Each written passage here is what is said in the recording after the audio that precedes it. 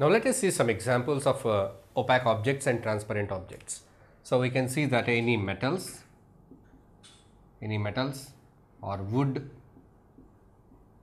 rock, brick, right.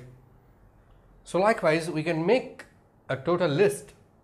You yourself can make a table and collect some things, certain items in your house, collect all the items and now check whether these objects are opaque or transparent. How can you check that there? See, if you take the object into your hand, if you are able to see something else which is behind the object, through that you can say that it is transparent. If you cannot see, it is opaque. And one more interesting feature of this opaque object is that opaque objects, they form shadows. So what are shadows? Right? Shadows are very interesting part to learn because we enjoy shadows, right? Sometimes we can make fun with shadows. Sometimes you are getting scared of shadows. Sometimes you see, when you are walking in the dark, if you see a shadow, then you will be scared. You may think that it's a shadow of a ghost. Sometimes accidentally, just by looking at your shadow, you will get frightened. Suddenly you have entered into a room. So the light is coming from some other distance. So your shadow, it fell on the wall just like a monster. You might get afraid, scared, right? So how a shadow is formed? What is a shadow? See here I have a torchlight.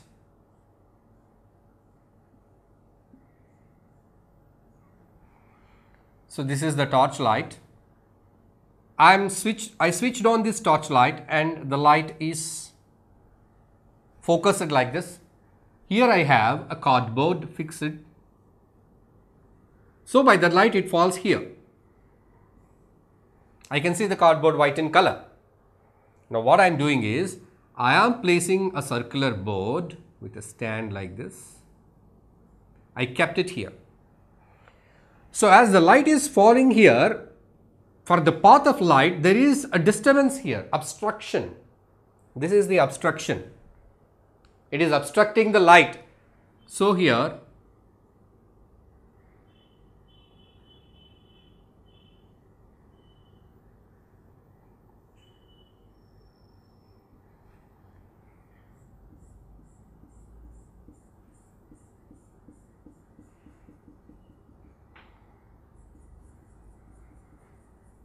now you can see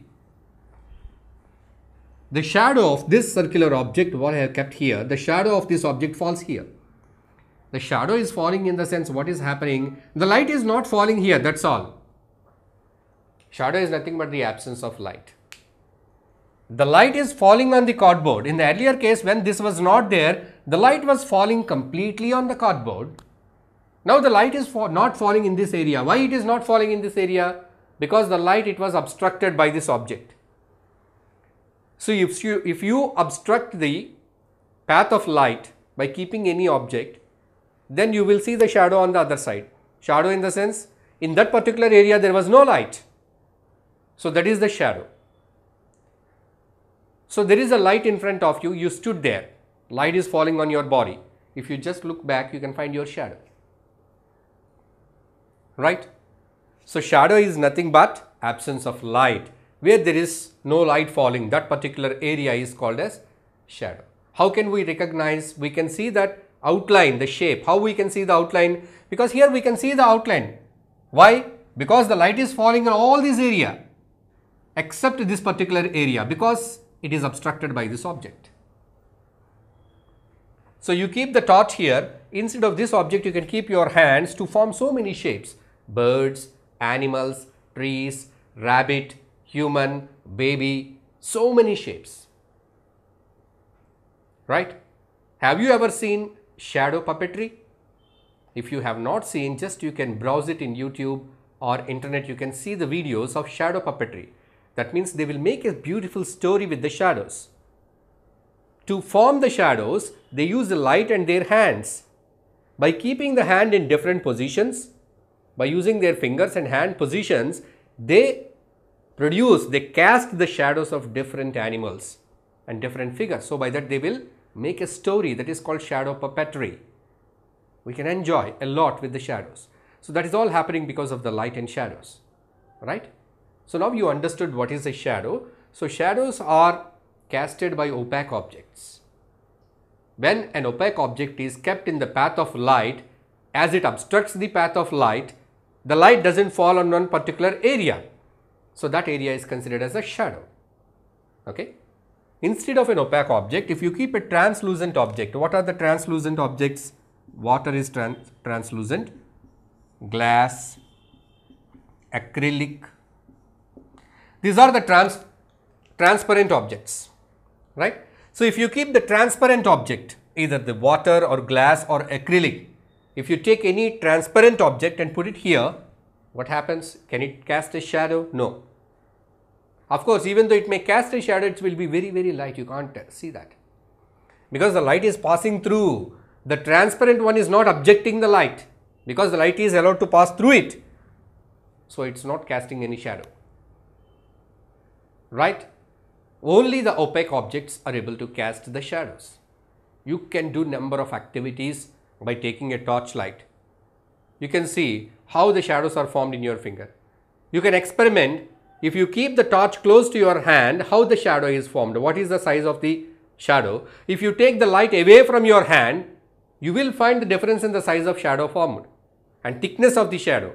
Sometimes the shadows are very dark, pitch dark. Sometimes the shadows are light. Okay. So you change the angle of light, torch light. Sometimes you keep it down, sometimes you keep it up. You see how the shape of the shadow is affected, how the size of the shadow is affected. You can observe all this if you have a torch with you.